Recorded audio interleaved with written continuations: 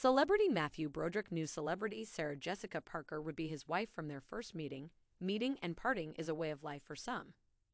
However, celebrity actor Matthew Broderick said that he knew that future wife celebrity Sarah Jessica Parker was the one with whom he was planning to spend the rest of his life when he first met her, and they are together.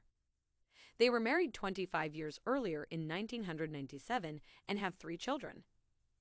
Broderick recently appeared on Watch What Happens Live with Andy Cohen. He candidly said that he knew he wanted to spend the rest of his life with her when he first met Sarah Jessica Parker. He said that it was one of the easiest decisions of his life. He said that he knew it the first time he met her when he saw her walking down the street and had thought, that's it.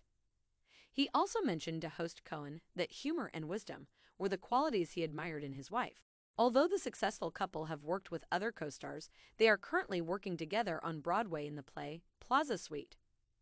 The Neil Simon revival is on at the Hudson Theater till early July.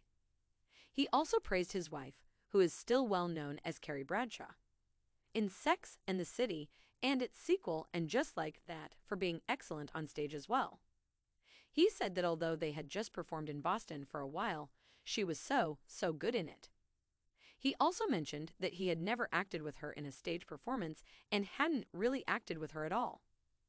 He said that he had been reminded of how funny and smart she was, and also what a great comic actor, and not only a comic one, his wife was. He also noted again that she was very good at it, and he hoped that everybody got to see her act.